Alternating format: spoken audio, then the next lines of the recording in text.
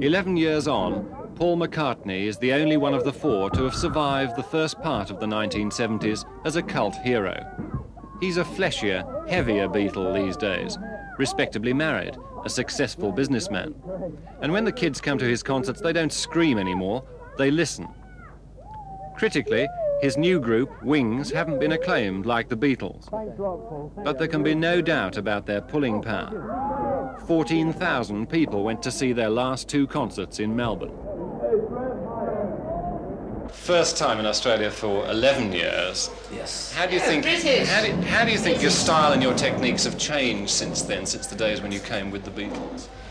I don't know really. You know, it's just, group, innit? you know, it's different. You know, it's different. Then I think the main difference was that the audience was mainly a screaming audience, like Bay City Rollers type audience now. More of a kids audience, and now I think we've got more kind of people who want to listen. So we try and cater for them all, like, you know. How important is it to you to perform before a live audience in this way? I mean, most people think of you as being a very rich man who presumably would have no need at all to perform before a live audience ever again. You could just go back to... Well, I'll tell you, we were in Nashville, and have you ever heard of a guitar player called Jerry Reed? He's a really good American. And we were talking to him, and I was saying that I was going to go on the road. And he said, man, if I was Paul McCartney, I'd buy the road. Now, the only thing is, I mean, I don't really agree with that, because I like kind of getting out there and like a live reaction, you know, and I like playing to people, you know. We had a ball tonight. Yeah, it's good when they start lighting up candles and stuff. There's nothing like it. You can't get it in the kind of sterile conditions of a studio. How do you personally regard the work you've done since the Beatles split, the four albums, isn't it? Red Rose. It's more than four. Well, I think it's, you know, improving.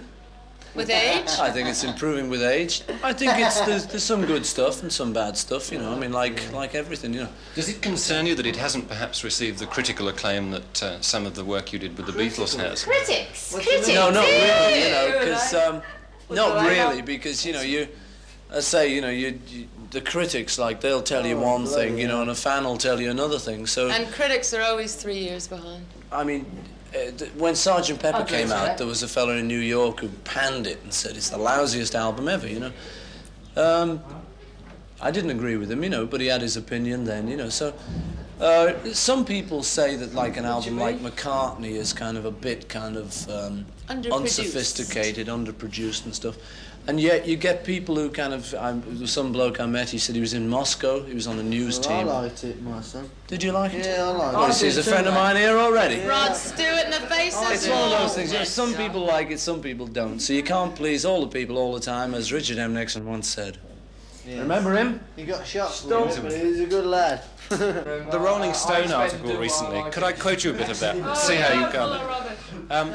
Lennon's wit and abrasive probing were needed to balance McCartney's melodic charm and sweetness. Needs a bit of Oh, what? Sweetness. He's the worst of a lot of them, mate, if you're honest. He's a nasty one, this man. No, I'm not. No, I'm The sweet. worst of a lot. Do you regard yourself as a romantic songwriter in that sense?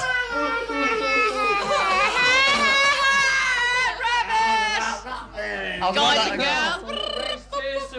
Well, quite candidly, no.